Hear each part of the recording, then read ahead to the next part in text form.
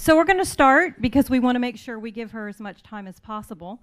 For those of you not in the Media Foundations course right now, my name is Lisa Tobias, and I am a senior lecturer here in the Department of Advertising and Public Relations. Today's event is brought to us through an endowment called the Gwyn David Endowment, and her family, Gwyn's family, is here, so we want to give them a warm welcome, please. Absolutely. Gwyn was a UT Longhorn grad in 1979 from the Department of Advertising as well.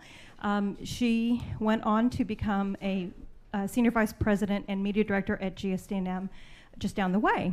And this endowment was set up in her memory to recognize achievement in new media and innovation. And so for that reason, this year we have a speaker here to talk to you guys. Her name is Shama Hyder, and she is going to visit with you guys about what she does, and that is she is a CEO of her own company. It is called the Marketing Zen Group, and she has been recognized by many organizations, including Forbes and Fast Company, as an award-winning publisher, author, overall amazing person. And she's going to chat with you guys about new media. And something else I want to tell you about her before I give the mic over to her is that she is also a Longhorn grad. So she's an alum. In 2000, yeah, here we go. So in 2006, she got her undergrad and then her master's in 2008 from our Comm Studies department here in Moody. So she's not only a Longhorn, she's a Moody grad. So welcome to our guest speaker. Thank you. Thanks. Good afternoon, everyone. How exciting to be here. Great to be back in school in this way. And thanks for coming here. I know some of you guys were doing homework for your next class, which I totally understand. So I appreciate you taking a break from that. Because I've been in your place. But I'm excited. You know, our new media world is changing, and I'm hoping this is more interactive. So not like, you know, some of your lectures perhaps where you have to wait till office hours to have questions. I'm going to save some time towards the end, so if you guys do have some thoughts, I'm happy to engage in that way. So it's so good to be here because, as mentioned in the gracious introduction, I graduated from UT in 2006 with my bachelor's in communication studies, and then I continued on to my master's, and I have a master's in, I think it's called organizational communication and technology now. So great program, and obviously I love being back on campus, and you guys are so lucky. This is such a neat building and program, so thrilled to talk a little bit. You know, I'll give you a little bit of background on myself just because I get a lot of questions on that, sort of how I got started, and then I will talk about new media, marketing, how I feel like it's really changed, and I'll give you my perspective because, you know, I'm doing this from the trenches. I'm not that much older than you guys, and it's a fascinating world out there. So I'm happy to share that perspective as well. So, you know, when I graduated UT, it was a very interesting time, and you'll find that I'm very candid about my life and my story and sort of how I ended up. This was about almost 9 years ago when I graduated, and when I did my master's thesis, and my graduate advisor is in the room, so shout out to Donna Ballard. By the way, the best advice I can give you while you're in school, if you can take a class with Donna, do it. It's the best advice I can give you. It's like, it'll change your life, I promise.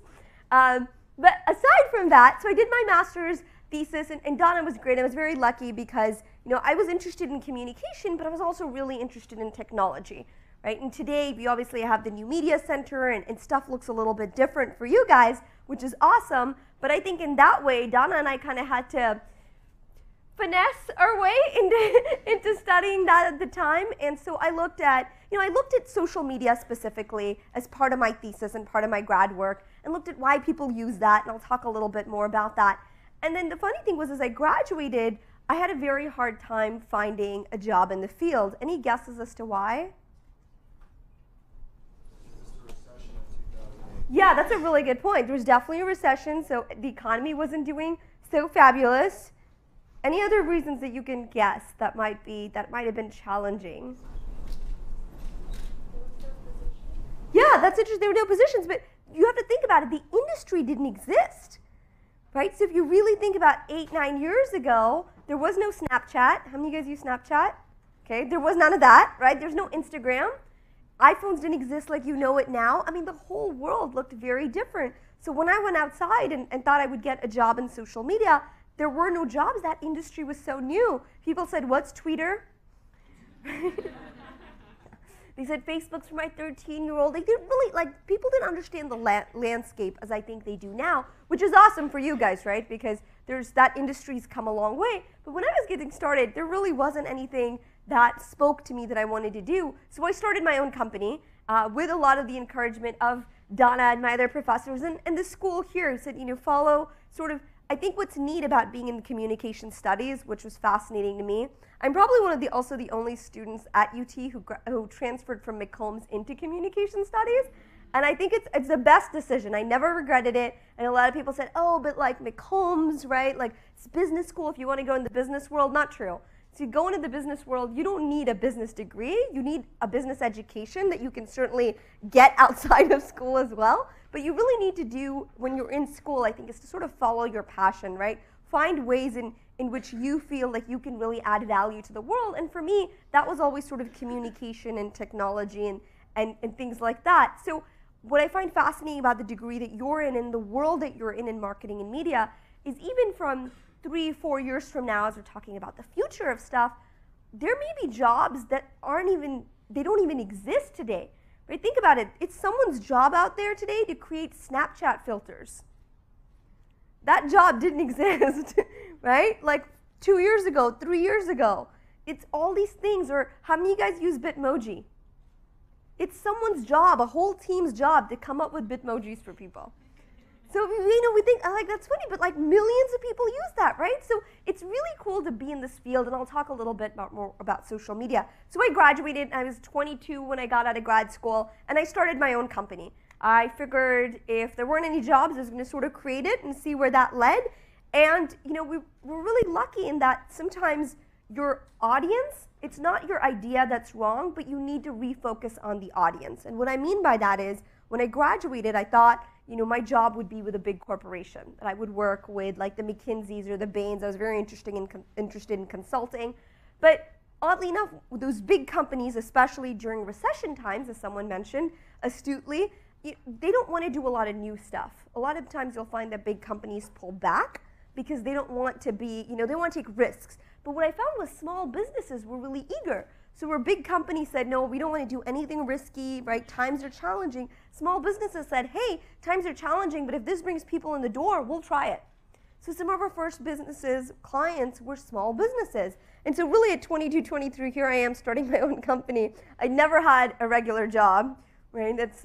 So that was my first job. I'm happy to share some of my lessons through that journey. But we grew very quickly. So we grew from the small business clients to, we work today with a variety of different clients. Chase Business is a client of ours, Mary Kay, the cosmetics company, DFW Airport. So we have an amazing, large variety of clients. Our team is about 30 people now, all over the US. And so we grew very quickly. And part of that was embracing sort of, where social media was going. And so a lot of times what you'll have to do is, if you have a thesis, if you have a hypothesis, or you feel like the world is going a certain way, you'll find that sometimes you have to fight for that a little bit. Improve your value, improve your ideas. And on the flip side of that, you have to be very careful to make sure that you can also pivot your ideas very quickly if you feel like, I think this is great, but there's not necessarily market demand for that. So it's sort of this combination. So I think, by the way, I use marketing, media, all these terms really loosely because I think they're so interrelated.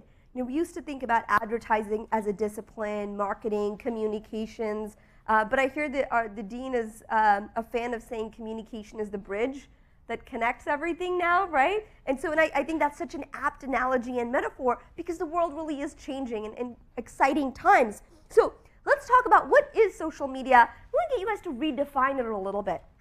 The traditional definition is what you're probably all familiar with. So how many of you think when I say social media, things like Snapchat, how about Instagram, YouTube, right? These are kind of things that you think about when I talk about social media. Totally fair. So one definition of social media is where people connect, communicate, collaborate. That is a definition for traditional social media. But there's a bigger definition that I would really encourage everyone in here to start thinking about. And that's the idea that people are now the media. Okay, so let that sink in for just a second. People are now the media. So social media isn't so much about platforms. So people think about like the Snapchats and the Instagrams, but those come and go. You know, the question that I think I get asked most often is, hey, what's going to be here tomorrow, Shama? What's like the next hot thing? What's going to be trendy? And I tell them, you know what, I don't know what the next thing is, but I can tell you there will be a next thing, because there always is. That's just the process of technology in the world. How many of you guys even remember Lycos in here? Does anybody remember Lycos, the search engine? Wow, okay, really? All right, but like GeoCities, you know, it's funny because all these sites used to be kind of huge. Ask Jeeves, it was like a butler search engine. I always thought that was a cute concept. Like, I want a butler giving me my answers. That's kind of cool. Anyways, Google didn't run with that. But it's fascinating to think, you know, all these things that we thought were kind of so, or AOL, Yahoo, right? AOL. People were like, yes, AIM. How many for you was like AIM the first kind of messenger, what you started using, and then, you know, things progress. So everything changes. So Snapchat's here today. Something else is going to be here tomorrow. But this idea of how we sort of make decisions, how we're influenced now, how we gather data, how we make purchases, all of these things are very, very social media driven. It's this idea that people are the media, and I'll prove it to you guys. All right, how many of you, show of hands, right, have Yelped a restaurant before trying it? Okay. How many of you have looked at a Rotten Tomatoes review for a movie before deciding what you're going to go see? If you look around, you'll see that almost all of us raised our hands, except those who are working on next class's homework, which, I get it, guys, I've been there, it's cool. But it's true, isn't it? If you looked around, that is the power of social media. This idea that how we make decisions, right? Movies, I mean, they determine their success or not at the box office long before it's released because of what people are saying, how people make purchases. How many of you guys have asked your friends or for feedback on social for what you should get or what you should do? Everything from, hey, I'm thinking about, you know, what classes to take, or I'm thinking about buying a car, whatever it may be. We turn to that all the time, but we don't necessarily think about that, right? Because you're like, well, I'm asking my friends, but where are you actually asking them on? Or you're getting all this data, and so you look at things like Yelp and Rotten Tomatoes and all these things, and that's all social media. That's all social media. And I won't play this video for you guys, but I think it's really interesting because there's a whole generation, right, that even is coming up, even beyond us in this room. So you're talking about Gen Z. And what I love about, anybody have siblings that are Gen Z or kids in your family? Okay, so you'll find that they're even more technologically ahead, right, than us, which is amazing. I find like kids now, you know, like 4 years old. I have a friend who has a son who's 4 years old, and he waves his hand in front of the TV, and he's trying to get it to move screens. Like, he's not doing it to be cute. He's like, why won't this change the channel? But I love this video, and I won't play it for you guys, but it's this 2-year-old who thinks that magazine is a broken iPad. Okay? And it's crazy because I don't know about you guys, but I still get a kick out of my technology. Like, I was just admiring Donna's iPad earlier, and I was like, this is so cool. Like, you know, for me, technology is still a cool plus thing, but there's a whole generation now that's coming up where that's the norm, right? And this little girl is adorable because she knows how to work an iPad just fine. In fact, I think in like pediatricians' offices, they're going to update the charts to be like 6 months. Are they swiping yet? It's like it's just an evolutionary thing. Like, they get really, you know, like everybody needs to know how to do that. But what's great is she knows how to work the iPad beautifully. I mean, it's really kind of cool to watch a 2-year-old work an iPad. And then her mom takes it away, gives her this magazine, and she's so confused. Like, the pictures don't move, and she's trying to, like, she's just like, what did you give me? But because she's 2, here's what she does, right? She's just figured out how to use her digits. So she tests her finger on the palm of her other hand to make sure her finger is still working. Think about that. A whole generation that would first doubt their anatomy had given out, right? Because that's all they know. Like, that's the basic. Like, I know how to use my fingers. I know how to swipe. And, you know, so clearly maybe this thing is broken. And we all kind of laugh and we're like, that's crazy. But think about how much that is our world now. You know, we talk about social media as something to use, but what I'm encouraging you to look at as you go further in your studies and go outside into the real world is that technology and social media isn't something we use so much as the ecosystem that we live in. right? This is just kind of how we make decisions and connect with people, and this is how we live our lives. It's a whole different thing to say, hey, how do we use this, rather than we're actually immersed in it. Let's see if I can. So this is one of my favorite pictures, guys. 2005, 2013, same place, right? I think St. Petersburg Square. What jumps out at you in the 7 years, just out of curiosity? It's not exactly where's Waldo, right? Like, pretty obvious. Like 2005, no devices. 2013, lots of devices.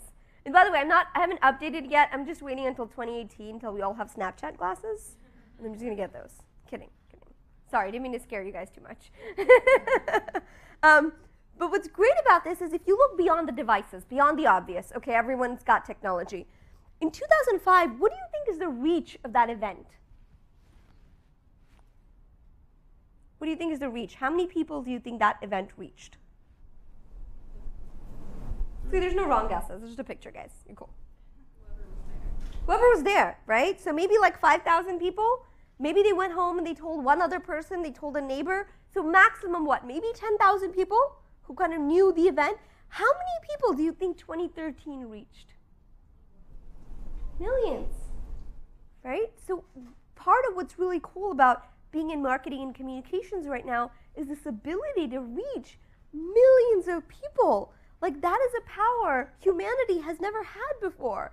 Like, I don't understand how people aren't always just high-fiving each other.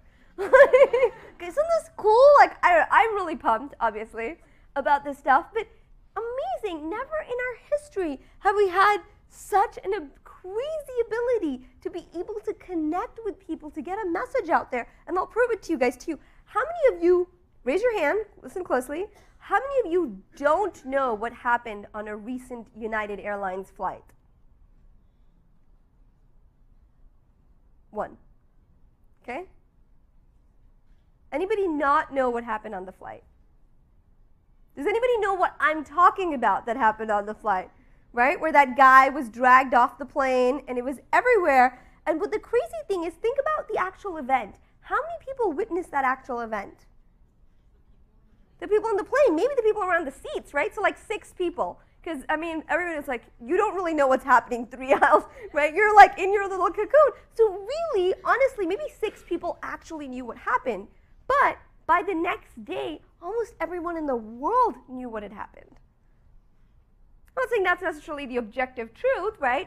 That's obviously why we have filters. And by the way, what I also think is a great skill set to sort of cultivate while you're in school is being able to separate the noise from the signal. Because there's so much noise coming at you, it's good to figure out what's sort of your metric for knowing the truth. And it's really on you, that responsibility, I think, in the world today is on you to figure out what's truth and what's, fiction. But I think that's fascinating, just this world that we live in. And so marketing and social, all of these things, it's this idea that people are the media. And how are you going to leverage this? How are you going to leverage this in your careers, the companies that you work for, the companies you start? One of the things that I find fascinating is as I was going through school, and I feel like this is true of the education system entirely, not talking about just at UT, the system is often geared towards getting people into jobs, into careers, and it's very traditional, and it works for a lot of people. There's a reason that system exists. But I feel like entrepreneurship is also a path that is more and more likely for a lot of us, a lot of you guys in this room, just because you're in a field where what you want to do may not exist yet, which is an amazing thing, also terrifying, right, in some ways, but also pretty cool. So I think what's neat about being in this program in communication and in this field is that you have so many choices. You have so many choices in how you sort of cultivate your career. And I know this isn't supposed to be like a career advice talk, but I do think that's important because just like when I was at school, I feel like something that I did that was very helpful for me as a student was I created my own curriculum in a way. And what I mean by that is not that school doesn't give you great options and you have coursework, but I really, it's amazing what happens when you ask questions and you get permission. Like when I was in school, I know they limited you to like 15 or 18 hours, but I was like, well, what if I want to take more hours? I wanted to take a class at ACC because there's a fascinating subject I wanted to learn. And they said, well, you can, but you have to get permission for it. And I was like, oh, okay, I just have to get someone to sign off and say I can handle it. Great. And I did. But so many times there's going to be things where you ask questions and you're not going to know the answer until you ask questions, until you explore. So just like your career is your responsibility and what you make of it, even your education is your responsibility. Not just to show up to class and get the grades, but to create sort of the curriculum that is going to help you be a better, well-rounded person when you get out there. So, sorry, not here for the career spiel, but I do think it's interesting, right, from where you guys are and hopefully helpful. So here's just a couple of things about our generation, millennials, which is 18 to 35, big driving force. Do you know that millennials, and I know that's not our favorite term to use, digital natives, whatever you want to call it, right? We will make up the majority of the workforce by 2020. By 2020. So that's crazy if you think about what that means for technological advancement, how people make decisions. By 2020, the majority of the workforce will not have learned technology on the job or something later. It'll be something they bring with them. It'll be something all of us bring with us. I mean, that's a huge, it's really interesting. It's a responsibility too. So just a couple of things I wanted to share that I think are fascinating about the generation.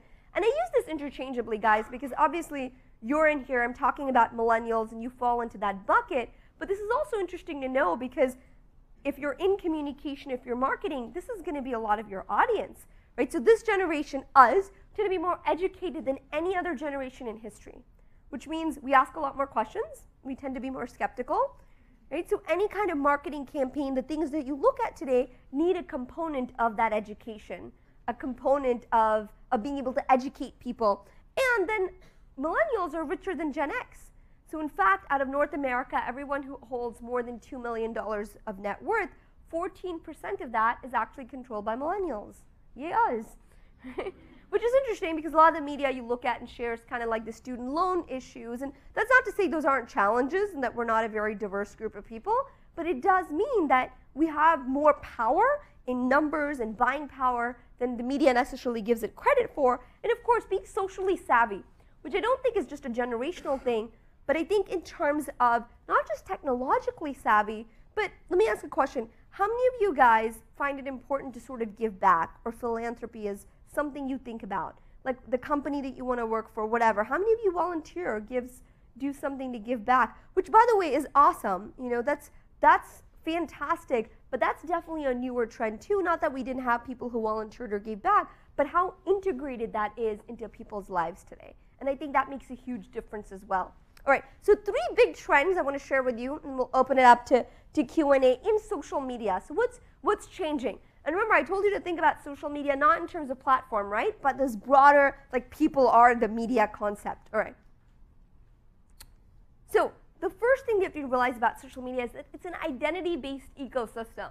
Huh? What do you mean by that? All right. So what I mean by an identity-based ecosystem, I guess I can leave this picture up there, is, do you remember how I told you guys that I did my thesis and part of that was looking at social media? Right, so one of the questions that I also explored while I was doing my grad studies was looking at why do people use social media? Have you ever wondered that? Like why people just shared, I had a banana for lunch? Right? We were just having that conversation. Like, or they're sharing like their 80th picture of their child for the day. Right? Like giving you the play-by-play. And you're like, wow, this is a lot. Okay, we've all seen it, right? People who share and you wondered that. Now, how many of you have shared something and thought, like, why did I just share that? Right, on the flip side, we've all done it. We've all sort of been guilty because you're like making fun of people for taking selfies, and the next thing you're like, let's take a selfie, right? So we're totally guilty of that. So it's like, why do we do that? And so part of me looking at this was exploring that, because a part of being, I think, good at communications generally and marketing, this new media field, if you will, is being able to almost understand the psychology of certain things. Why do people respond to what they respond to? Understanding human behavior, which I, by the way, found really helpful to take some anthropology classes too. While I was an undergrad here, it just gave me, you know, a more kind of diverse, I think, tool set for looking at some of these things. And so I thought it was to connect with other people. Would you say that's a fair hypothesis? Right? We want to have that sense of community to be able to connect with people. Totally fair. But I was wrong. That's the secondary reason people use social media. The primary reason people use social media is to showcase their own identity. And some of you are thinking, man, we're so narcissistic. How many of you are typing narcissistic, hashtag? Okay. How many of you are editing a selfie right now? Just curious. Just kidding. No. But what's fascinating about this isn't so much that we are narcissistic or the world really is a giant selfie. It's really so much more about that's how we as individuals have always figured out who we are. Identity is a changing construct, right? And especially I think as Americans, we like to think that we're really unique, like I'm so independent and I'm, but really we're all sort of a product of the culture we live in, the families we grew up in, the friends we have. And think about this in terms of the first friend you made in kindergarten even. How did you make friends with someone who was sitting next to you? Chances are they used a blue crayon and you were like, I like blue crayons, right? And then you were having a PBJ sandwich and they were like, get out of here, I love PBJ sandwiches. And then it was like NSYNC or Justin Bieber or whatever. Like, as you get older, right, you find different ways of things to connect. Shows you how out of touch I am, by the way. That's the closest thing I could think of. Wow. What's the big thing right now? It's not One Direction, right? It's like Taylor Swift? Okay, I'm so uncool then, because I totally have her album on repeat. All right, sorry. All right, you guys will have to educate me later on sort of what's cool so I can up my analogy game a little bit. All right, so people don't even say up my game anymore, do they? That's not a thing. Okay, not a thing. All right. But so this idea of social media and how we create our identity, it's really important because then you look at marketing and how does this apply, right? So for the longest time, companies have always asked the question, what's our brand? What's our brand stand for? That's kind of like the big, everyone thinks about that, right? In the business world, like what's our brand stand for? But if you understand that people are using social media to showcase their own identity, it becomes the wrong question to ask, especially in advertising. The question really needs to be, what does doing business with us allow our customers to say about their personal brand? Do you see the shift? If people are using social media and marketing and like kind of media and how they're engaging, and it's less to do with connection and more to do with self-identity and self-reflection as a primary, then the things that you like, you do so because it says more about you than it does that one thing. Think about the pages you like on Facebook or stuff that you interact with or things that you share. Even when you text your parents or you find something funny or whatever it may be, it's more because it says something about you, isn't it, than the actual thing. Now I'll give you a couple of examples. What does that look like to you guys, by the way, that picture? There's no wrong answer. It's not a pop quiz. Looks like a WeWork, co-working space. Great guess. Coffee shop, excellent. Restaurant, okay, very cool. Closing time at a restaurant. We got coffee shop, co-working space, closing at a restaurant. Any other guesses? A library. A library, great, yes. An office, okay, awesome. How many would guess that that's a bank? That's a bank. That is a bank. So, one of the things that Mass Mutual, of all places, thought about was, hey, banking's really changed. You think? How many of you guys bank on your phones?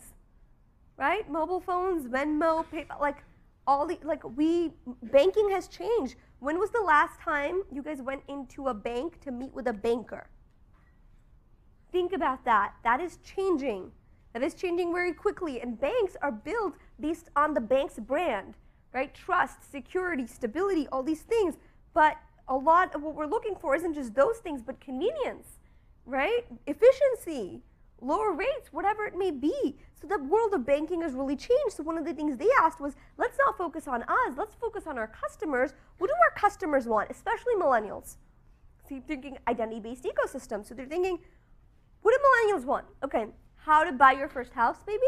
How to pay off your student loan?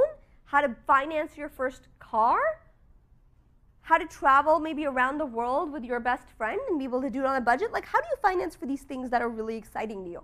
And so they started these banks and they call them Society for Grown-ups, okay? Where it's not just a banking service, but it's these classes on exactly how to do these things. It's financial literacy and education. So it's about putting their customers first. So a lot of this kind of new media, new marketing stuff is thinking about not just your brand and companies and things that you work with, but your audience, which also, as a sidebar, some of the best advice I can give you when you are applying for jobs, when you get out of school, is make sure that you make it about the company and not about yourself, because everybody is pitching themselves, right? And how do you stand out? Pitch yourself by all means. You're trying to stand out, but take the time to maybe look at their website and say, you know what, this is totally a fresh perspective. Take it for what it is, because you want to be arrogant about it, right? But you're applying because you obviously have value to add, so do it before you have the job. So you see, here's 3 things I saw very quickly. Whether you give me an interview or not, just wanted to share, I hope that's helpful. That makes you stand out from everybody else who made it about themselves. Not about the company, not about the job, not about what you're bringing to the table. It's a very quick kind of switch, if you think about, to use in many different ways of life. This is another fun one. How many of you guys did the ice bucket challenge? Remember the ice bucket challenge, where people dumped buckets of ice water on their heads? So ALS did that, which, it's a noble cause, but it's a small cause. But look at that. In 2013, their donations are 1.7 million. In 2014, 11.4 million. All through an organic campaign. Why was that so successful? Any guesses? Why do you think that campaign was so successful? It's designed for you to tag your friends. There's social pressure. Yeah, absolutely. Social pressure. There's a virality component built in, right? And what gets people to actually engage? What got someone to dump buckets of ice on their head? Being able to post it. Absolutely, being able to share it. But it also said something about you if you did it, didn't it? That you were willing to be a little silly for a good cause, that you were willing to tag your friends into doing something kind of fun, goofy, that it was really low pressure, wasn't it? Almost everyone's got a bucket and some ice water. That's not a huge ask. And they were able to tie that into their bigger mission. So it's about, they could have just made it about ALS, but they would not have had that traction. But they made it about people and something that was neat, that was still attached to the mission. It wasn't something totally random, right? There was a connection there. But it was very successful for those reasons, and it did get people talking. This is a campaign that was started by New York City, and it was really neat, and it was called I Will Listen. And so 1 in 4 Americans are impacted by mental illness. I think it's getting a lot of well-deserved attention, finally, that we're looking to solve some of those challenges. And this was really neat because all they did was they had people who posted a quick video of themselves in New York City who said, hashtag I will listen. If you are suffering from something, I commit to be there for you. Right? It was a very simple ask, but same thing, they got to tag their friends, they let people know that they were willing to listen. And it was a really good first step, and it was a very successful campaign. Again, are you guys seeing the theme here? Right? Of being able to, as you engage people, as you influence what you're looking for.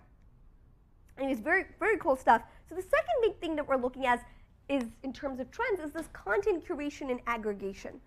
So what is content curation and aggregation? What does that mean? All right, how many of you guys think we don't have enough information online? No one, right? How many of you feel that we're inundated with information? Yeah, there's a lot of information out there all the time. It's amazing. We're like, I still remember when you could surf the internet in a day. Does anybody else remember that? There were like 15 pages to the internet. Wow, I really do feel old. Okay, thanks guys. You could have just pretended for a minute. Just be like, of course. All right. So we've gone from this place where we were really information hungry to we still need information, but we need it within context, don't we?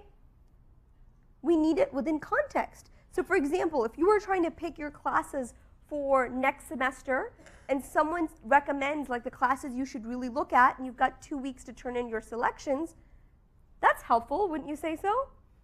Now let's say you're finishing that semester and someone's like, oh man, you should really take this class, except it's now ending. Is that helpful? No, it's spam, right? You're like, thanks, that would have been helpful like at the beginning, right? Not helpful anymore and I'm graduating, so thanks. So context changes everything. So part of what's happening in marketing and sort of this trend is it's not just important to have more information, but how you present it, how you curate information. So when I was starting my company and I had no clients, like literally 22 years old, $1,500 in a marketing, in my business account, or started my company with that, I had my dog as my assistant, Snoopy. He's still around. He eats better treats, but that's really the big difference.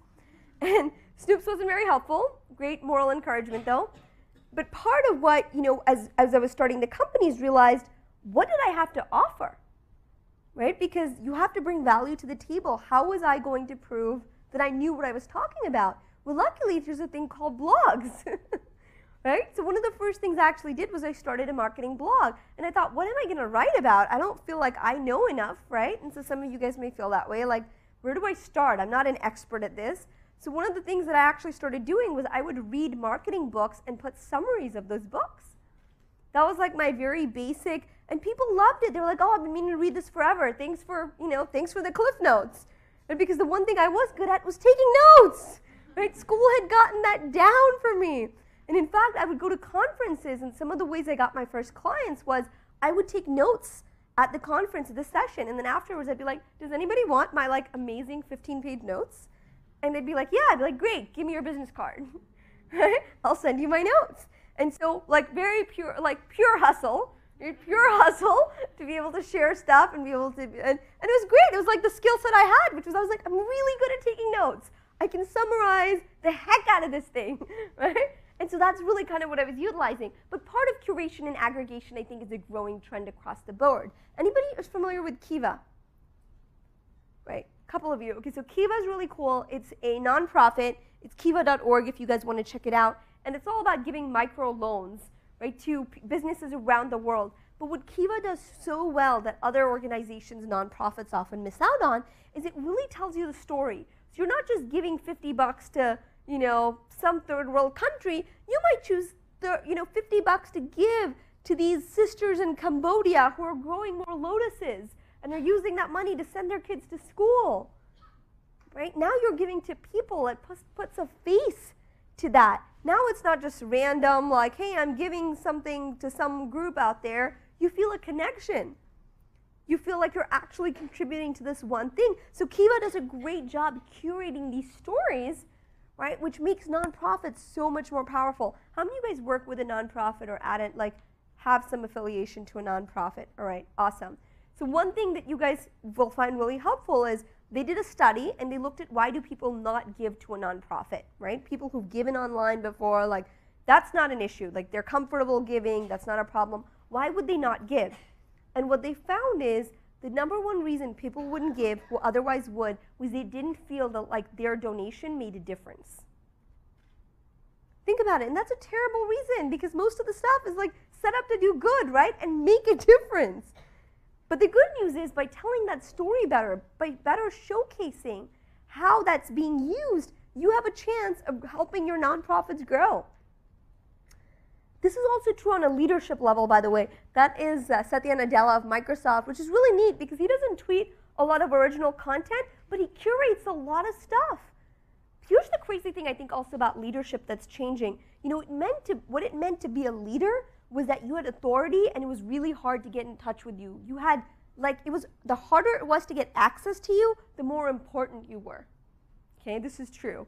If you had to go through 6 assistants, man, they were really important. You had 6 assistants that you had to go through. But today, leadership is very different. The more important you are, the more accessible you have to be to people.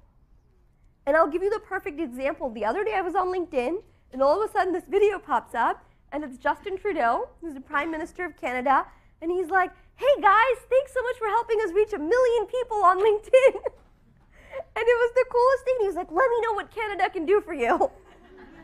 Right? And I was like, this is awesome. You're really cool. But what's neat is that is the expectation of leadership, I think, in terms of how technology is changing and what we expect of our leaders, not just to be responsible and accountable, but to be accessible. Think about all the people you can pretty much tweet and get a response from. I'm not saying it's going to be a great response, but I'm saying you can get a response, right?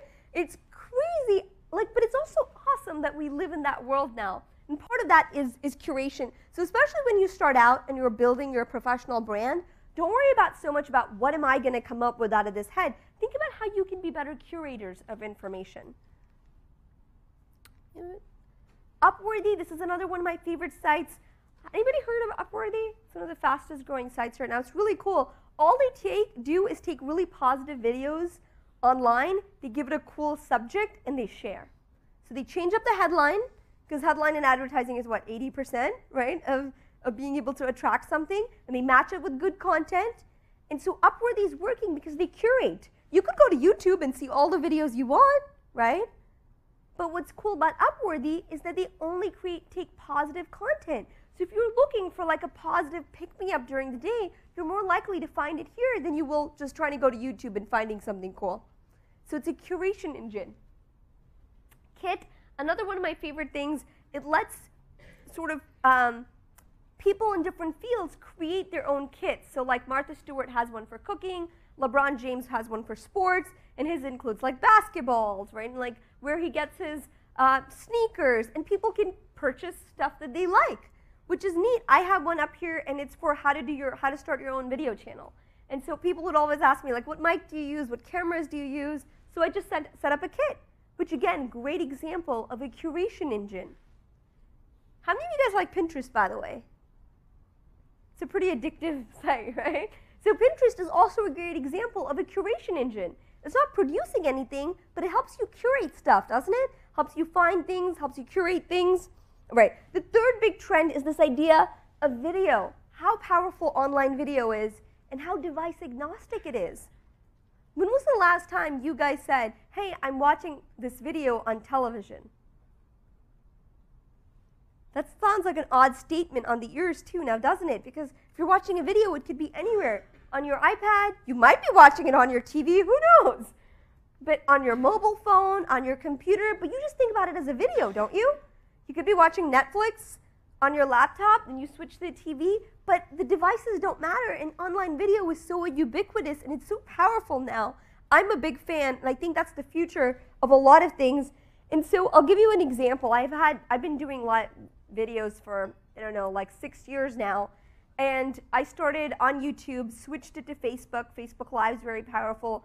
Now switched it to sort of LinkedIn because that's where a lot of my audience is. But what's crazy is, you know, especially with Facebook Live and live videos, and you may not know this, but live streaming videos used to be a very expensive thing. Like it would take hundreds and thousands of dollars to be able to live stream video. And today it looks totally different because, right, like sites like Facebook and LinkedIn, they kind of take a lot of that burden from you, so it's so easy to live stream.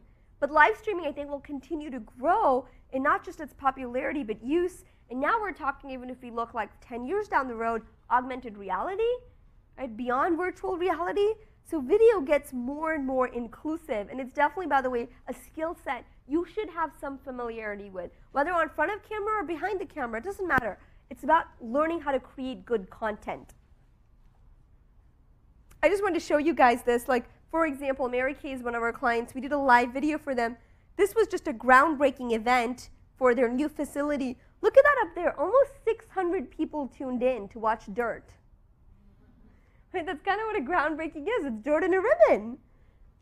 But it's amazing because live video is getting so much more play in social media feeds too. Do you guys know like your Facebook feed and stuff like that?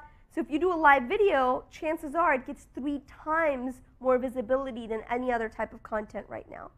So part of being in this field is also being agile and being able to pivot. So when you say, hey, videos are doing really well, let's do more of this over here. And then tomorrow when a platform changes, you say, hey, you know what? Now we're getting a lot more traction with this type of content. Let's pivot and do this here.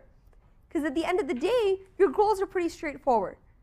It might be views, it might be leads, it might be sales, whatever it is from a marketing sales perspective. But how you go about it, those platforms are always changing. I think that's really exciting. And here's how everyone can be creative. Do you guys remember Pokemon Go and how crazy that was?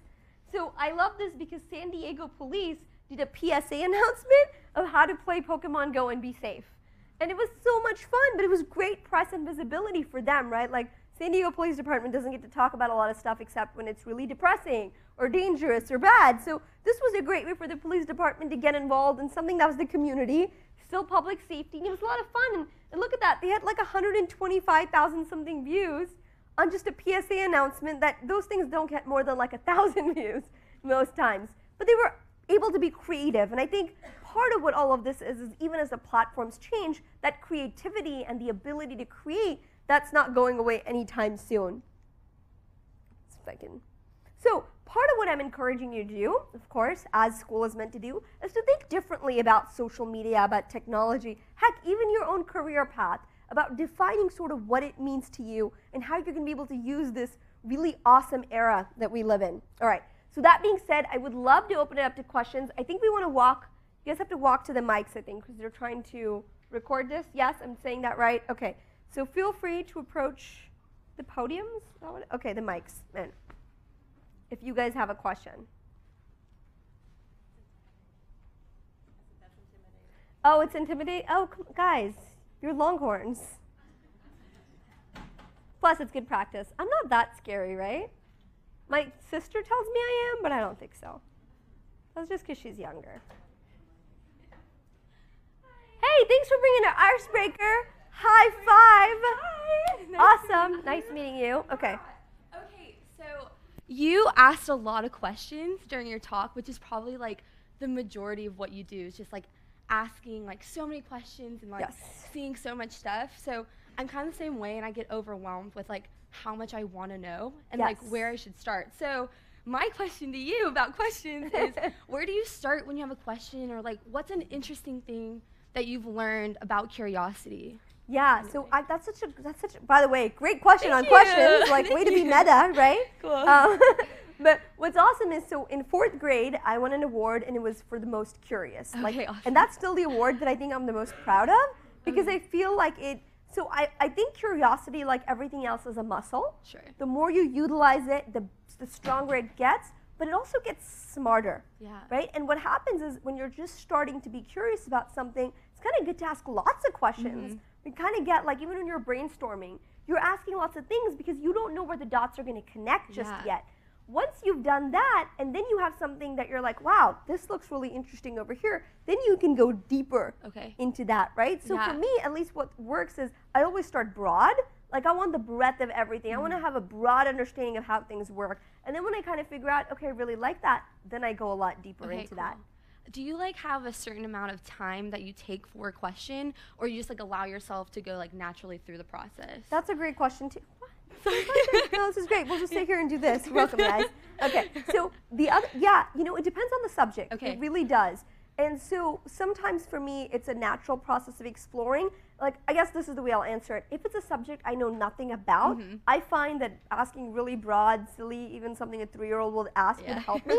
And then I find if it's stuff that I really know well about, then I'm asking more questions to help me get to a specific answer. Sure. If that's No, helpful. that does. It definitely But yeah, is. I mean, I used to keep journals, and I would just write questions down that I had, because I think you learn so much more that way, right? Engaging. So yeah, I really don't think there are any stupid questions. I do think there are stupid ways of asking questions, right? In the sense that, like, you know, if you can Google it, learn all you can on your own, and then go out and seek, right, kind of the stuff that you couldn't figure out on your own. Sure. I think that's an important thing. That makes so much sense. Thank you so much. Thank you so much, guys. I really appreciate it. Feel free to take a picture of that, because I know you guys will have questions later. So you guys can tweet or send me an email or whatever. But this was, I really had a good time. I think we have one more question over here. Yes. Cool. Hi. My name's Garrett. Thanks so much for your time. I wanted to ask more about like your career and especially as you came into it, right, as it was starting. I think for a lot of people, one of our concerns going into the workforce is how to market a communications education, like how to make these soft skills into hard skills that are tangible things you can offer to a company to add value. So what would you say to that point? Like, how do you turn a communications education into marketable skills and like legitimizing your role as someone in new media? Can I give you a high five too? A lot of traditional media. Sweet. Okay. Yay. We're just playing around out here.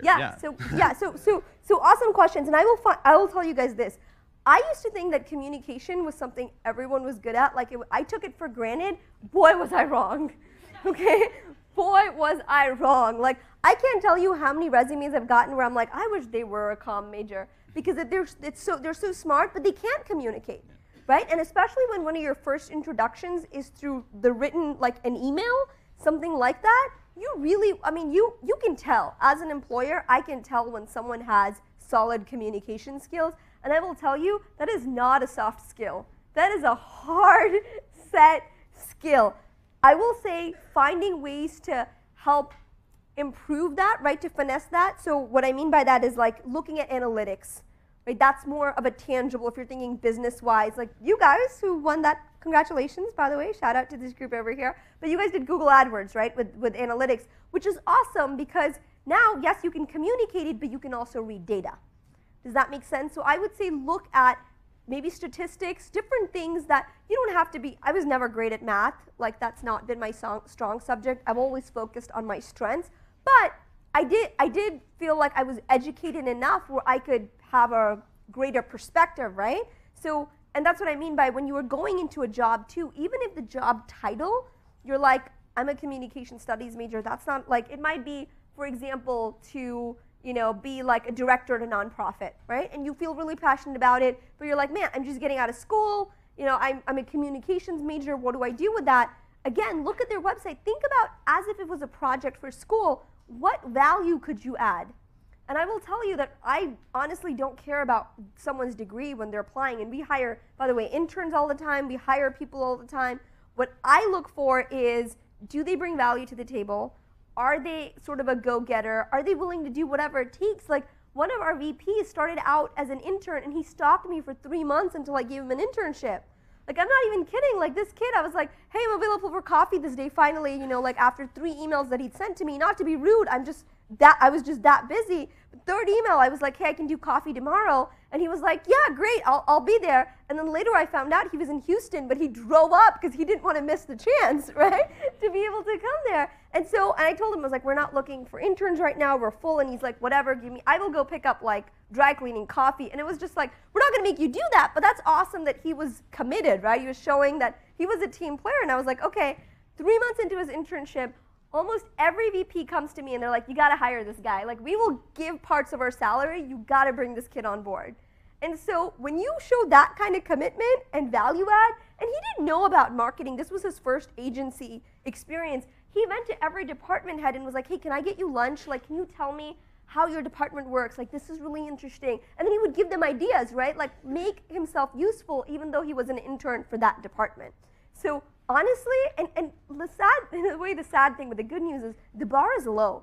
Most people will send that email, that cover letter, resume, and never follow up. I can't tell you how many times I tell someone, sorry, we don't have something, but keep in touch. That's not just lip service. I'm actually saying keep in touch, because 3 months later, we're like, who was that person who interned to be a content writer? Like, now we have an opening, where did they go? And we never heard from them again, right? So part of that is persistence. It's good old-fashioned hard work, and making sure that you're constantly thinking about how to add value. And it doesn't have anything to do with your degree in communications. It just has to do with you being able to add value, and of course, being able to articulate value.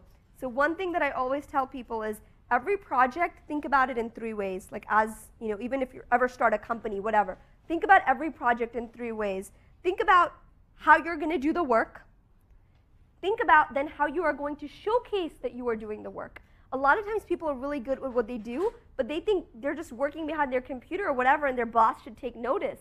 This doesn't mean you have to go bragging about like, man, I stayed in the office late again today, but it is about being smart and saying, hey, just so you know, here's what I'm working on, right? Or like, even if you use something like Slack, being available on Slack, it's little things that showcase that you're available, that you're accessible, that here's what I'm doing. So especially if you work for a big company, it's like, what's that guy do again? Right? That's on you. And the third thing is making sure that every success you have, how do you leverage that to get further in your career? And so one of the tips that I gave these guys over here was, when they won that award and they have a case study now, how they've helped a real company, add that to your resume, even as an attachment, saying, by the way, I worked on this case study. I think some similar principles could be applied here. Wanted to share it, right? Already puts you heads and shoulders above other people. So hopefully that's helpful. All right. Thank you so much. Thanks, guys. You've been great.